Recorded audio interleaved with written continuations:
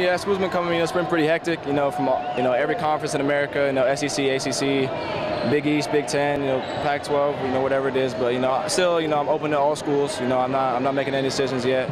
Haven't made a list or anything like that yet. So I'm still, going through the process. When they're coming to visit you, what are some of the things they're telling they'd like to see you work on? Some of the things they like in your game, and what they'd like to see you improve upon?